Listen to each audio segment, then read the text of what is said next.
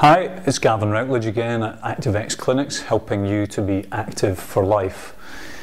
So there are really essentially just three types of pain.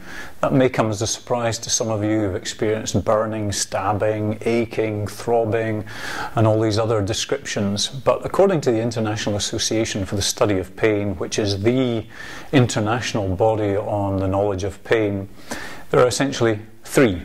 First one is easy to deal with. It's described as transient pain. Transient pain is when you touch something hot on the cooker top and immediately pull your hand back before any damage actually occurs.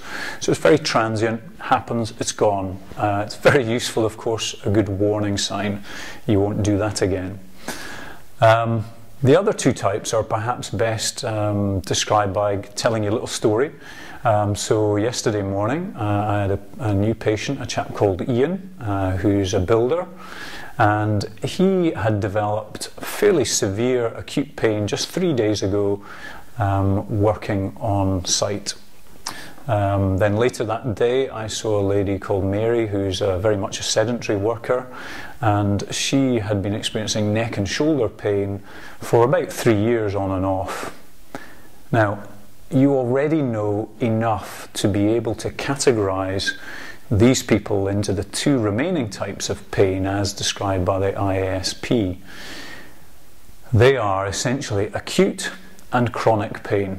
Now, acute pain isn't a description of how severe a pain is, and nor is chronic. Acute simply means a pain that's lasted less than 3 months. And chronic, a pain that's lasted more than 3 months or has recurred over a number of times over a long period. The importance here is that dealing with each of them, acute and chronic, requires a very different management approach. And if any clinician you've seen in the past hasn't made that differentiation, then you really are missing out on something really, really important.